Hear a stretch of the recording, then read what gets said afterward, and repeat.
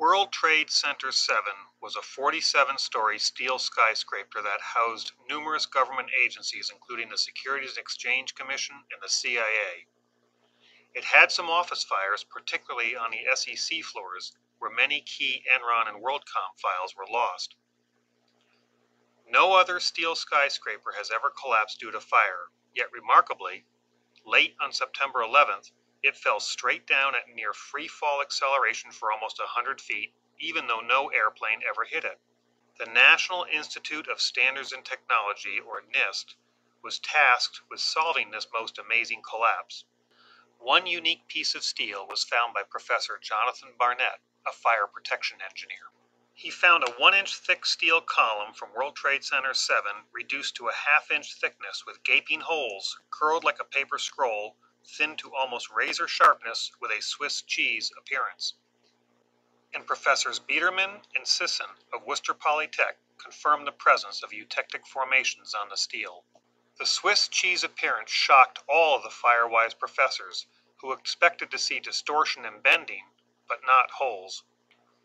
And the New York Times called these findings perhaps the deepest mystery uncovered in the investigation. FEMA conducted a preliminary building performance study in 2002. In an Appendix C of their report, they mentioned the mysterious eutectic mixture that attacked this steel. The severe corrosion and subsequent erosion of the samples are a very unusual event. No clear explanation for the source of the sulfur has been identified. So what is a eutectic mixture? It's an alloy or mixture whose melting point is lower than that of any other alloy or mixture of the same ingredients. As the sulfur content of iron oxide increases, the melting point decreases. So the problem is, what is the source of the sulfur that causes steel to look like Swiss cheese? There are two primary theories. The mainstream explanation is that the source of the sulfur was from normal building materials found in the rubble. In 2006, Frank Greening prepared a report outlining potential sources of sulfur. Dr. Greening identified the following major potential sources of sulfur: gypsum wallboard, diesel fuel oil, and molten aluminum reactions with gypsum. Mainstream media, such as movies, have said the sulfur came from masses of gypsum wallboard that was pulverized and burned in the fires. But independent scientists have developed their own studies that suggest other sources for the sulfur in the eutectic mixture. Specifically, various incendiaries, including thermate, was a contributing cause of the intergranular melting. The main chemical reaction in thermate is the same as thermite, but it also contains sulfur. Sulfur generates a eutectic system when molten thermate interacts with iron or steel, lowering the melting point of iron. But scientists on both sides wanted NIST to address this critical evidence in their final World Trade Center 7 report. Professor Jones said NIST should do an easy experiment in the presence of gypsum and then test whether sulfur has entered the steel. And Dr. Greening wisely wrote at the end of his report, by way of verifying these conclusions, it is suggested that NIST fire tests should be repeated using more realistic environments that include shredded aluminum alloy 2024, crushed concrete and gypsum, water, rusted steel, aviation fuel, plastics, etc. And FEMA said a detailed study into the mechanism of this phenomenon is needed to determine what risk, if any, is presented to existing steel structures exposed to severe and long-burning fires.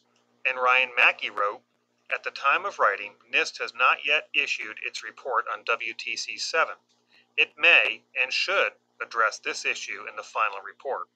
And even NIST said that their report would address all major recommendations contained in the FEMA report. Unfortunately, NIST did not address this issue in their WTC-7 final report, nor conduct any experiments as suggested by Dr. Greening to verify the gypsum board hypothesis. So how can we tell who is not correct? We need to conduct an experiment, the arbitrator of opposing hypothesis. I used a W12 by 50 wide flange beam, which has thinner flanges than the original steel used in WTC-7. Using my oxyacetylene torch, I cut 2 holes in the flange so I could lift the completed assembly. I then placed gypsum board on the top and bottom flanges and subdivided the space in the web with multiple thicknesses of gypsum board. Gypsum board was crushed, and on one side dry chunks of gypsum was placed, while on the other side gypsum that was soaked in a bucket of rainwater was used. Some concrete was crushed, and on the other side of the wide flange a mixture of gypsum board, crushed concrete, and aluminum scraps, some from an airplane, steel scraps, and plastic was mixed in. About a gallon of diesel fuel was also added to the mix. A drywall lid with holes covered the side, and the entire setup was wrapped with wire lath and fence to help keep all the material contained and close to the wide flange. Plenty of burned material was collected, and the piece moved in, set in place on some old bank and financial statements, ready for the next day's experiment. Around 8 the next morning, in memory of those Enron files, I lit the bank statements to start the experiment. A rather robust fire soon enveloped. As the fire grew, additional fuel had to be constantly added.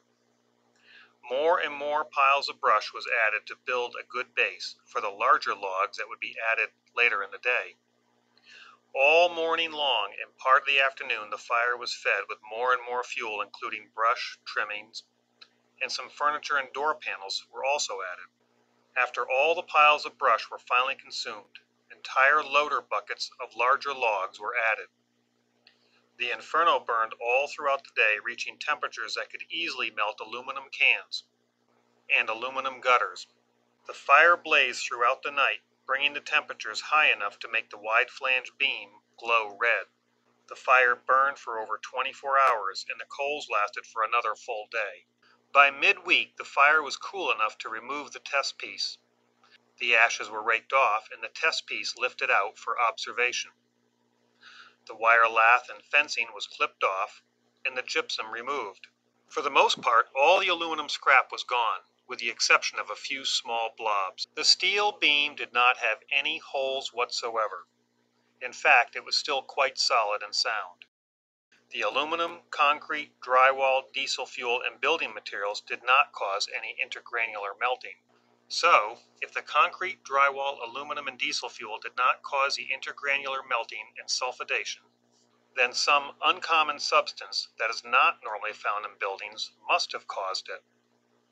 And that uncommon substance must have been inside the structure before their destruction. Most people cannot accept the implications of the science behind 9/11 and think I must be wrong.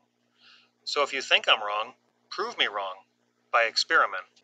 But remember, there may be a reason why diesel storage tanks don't look like Swiss cheese, and why drywall is placed directly on steel stud framing and structural steel for fire insulation, and a reason why those fire-wise professors were so perplexed. And even though the fire-wise professors, FEMA, Mr. Mackey, and Dr. Greening all suggested that NIST should test and investigate to find the source of the sulfur, there is a reason why NIST ignored all their advice and never conducted any experiments or found that source of sulfur to solve this deepest of mysteries. Perhaps NIST knew the most logical cause of the sulfidation of the steel is from some type of thermitic reaction because it matches all other evidence, such as the molten steel or iron flowing out the side of the tower well before its collapse, the iron spheroids found in the dust, which is a direct byproduct of a thermitic reaction, the NASA thermal images of the rubble piles indicating very high temperatures days after the event that can be caused by ongoing thermitic chemical reactions, and the high-tech explosive nanothermite found all through the dust. And of course the fact that the remarkable collapse supposedly from a new phenomenon called thermal expansion due to an office fire looks exactly like a controlled demolition.